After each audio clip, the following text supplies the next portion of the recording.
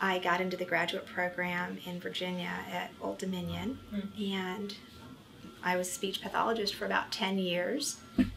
What I found was that initially I was worried about having children with autism on my caseload. I wasn't sure what to do.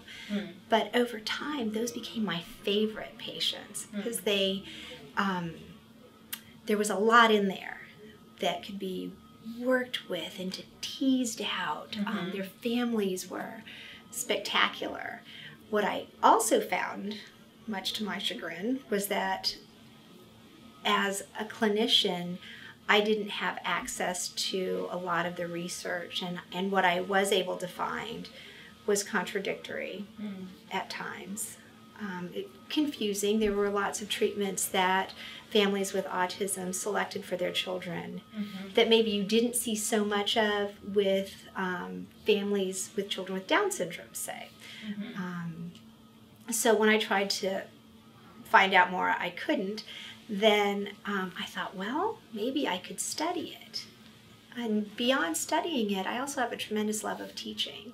And my husband said, maybe if you taught at the university level, you could inspire these young future clinicians to go out and take their craft and do wonderful things for children and families as well.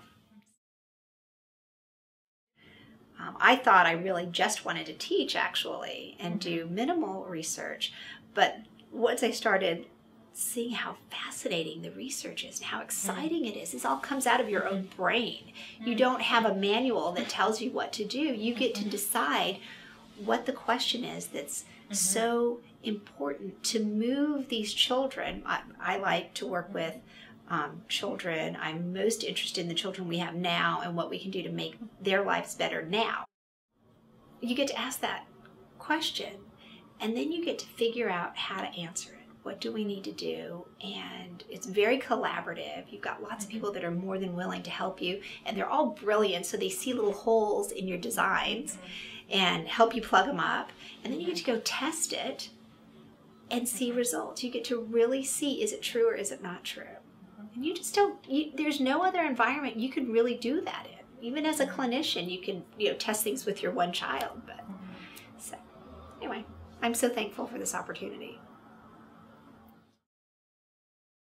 It's communication. I'm in speech and hearing sciences, children with autism, sort of the intersection of those two, and I'm very interested in attention. And of course, being a clinician for so many years, what I found was that I could have these phenomenal therapy plans for these kids, and I'd get in there and try to start working, and if I didn't have their attention, it really didn't matter what I had planned on doing. So there is a small bit of literature about attention as far as interventions. We know a fair amount about attention in children with autism and what it looks like, but there's not a lot on how to improve attention in children with autism. So that's what I'm very interested in.